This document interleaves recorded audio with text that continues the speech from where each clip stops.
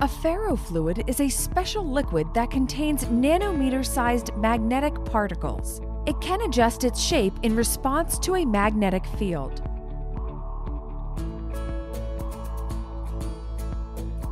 By carefully assembling permanent magnets into a quadrupole, the ferrofluid can surround a second, non-magnetic liquid, leading to a so-called liquid tube.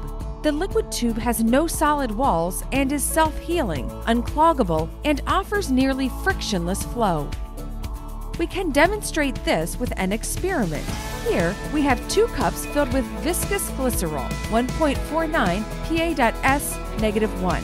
On the left, we have a normal solid tube, diameter 1.6 mm, length 10 mm. And on the right, we have the liquid tube with the same diameter.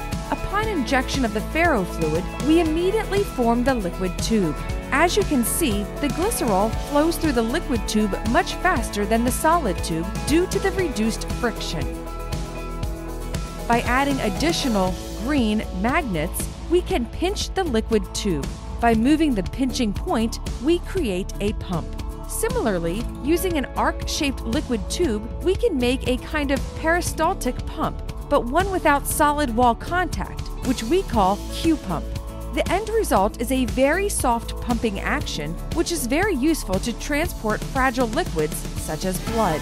In traditional pumps, red blood cells experience high shear forces that result in hemolysis by cell rupture, which has been associated with clinical complications such as thrombosis and increased morbidity and mortality. Here, human blood is pumped for 1 hour in a closed loop.